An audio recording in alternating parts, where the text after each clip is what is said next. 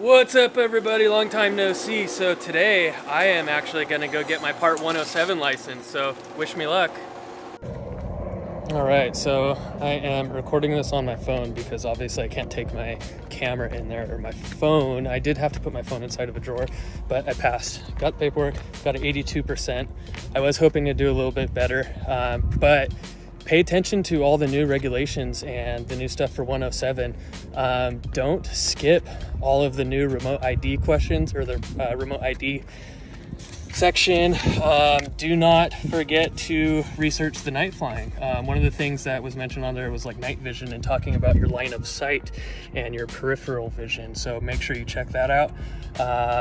But yeah, so Tony did a great job on the, sorry, I'm getting the sun out of the way.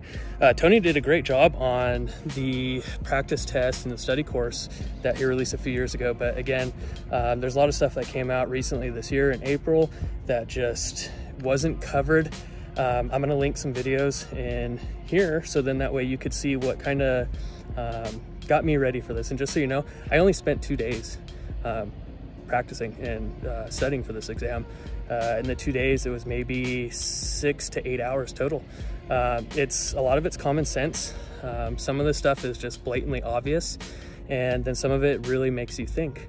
I am going to get in my car, drive home. I'll put something together a little more thorough for you guys, and that way hopefully I can help you pass your 107. All right, as promised, here is a little list of some videos I put together that will help you pass the Part 107 within 48 hours or possibly even less. So I know in the video that I took walking out of the testing facility, I mentioned that I only studied for 2 days. But one thing to keep in mind is that everybody's different. Some people are better test takers, some are not good test takers. Some people hold more information more, some don't. I typically cram, where I just study a bunch, I retain it very well, and I'm typically a good test taker.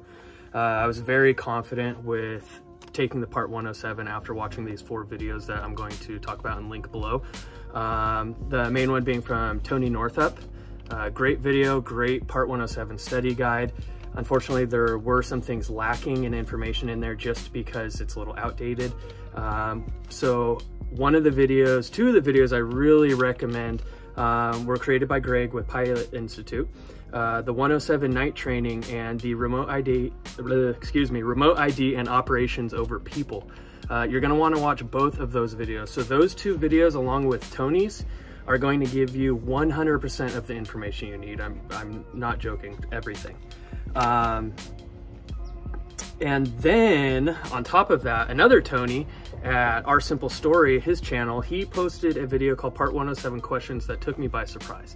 And I want to say thank you for making that video, because that was something I actually watched after everything else. And it kind of opened up, pretty much gave me the heads up that there was going to be stuff on there that Tony Northrup wasn't able to know about or talk about, obviously because new regulations. So definitely watch Tony's video from Our Simple Story, very informative. He's going to go over a couple questions that were actually on my test, like those exact questions were on my test. So pay attention to those. A couple of the things I want to add to this to pay attention to, the flight over people.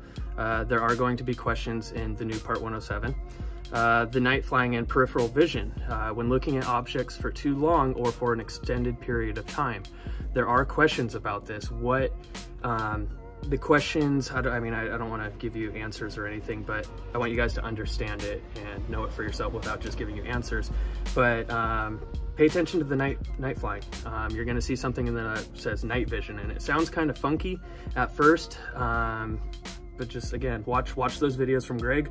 Very informational. Everything you need is in those videos. Another thing is on the test, when they are having you look at the maps, there's a lot of mentions of nautical miles. They'll ask a question like, what is 5 NM away from this latitude and longitude? What airport is it? This is kind of where I messed up. I didn't even know NM stood for nautical miles. Blew my mind. I don't know why I didn't think of that. Anyway, so that one kind of threw me for a loop, so just keep in mind on that. And the remote ID. There are questions about the remote ID, so make sure you pay attention to that. Even though we don't have it yet, it's still on there, so definitely pay attention to that. Two last things I want to mention. Use the legend. So when they give you the book, almost all of the answers are in the legend. Even if it asks you which frequency to use if the main tower is down. If you're not sure and it sounds confusing, look at the legend. Everything is in the legend. It's actually kind of crazy. So again, they just want you to prove that you're thinking and understanding and not just going in there and just, you know, writing down answers and hoping that you pass. But anyways, hope you like this video. Please consider liking and subscribing. If you found this information useful, please come back, let me know. Again, go watch those 4 videos and hopefully you get your 107. See you later. One last thing, by the way, to the guy over at Our Simple Story. I'm sorry for saying your name is Tony. I thought that was your name. Saw it in the comments. Must have been referring to Tony's video. So my bad. Don't know what your name is, but you're the real one for sharing that info.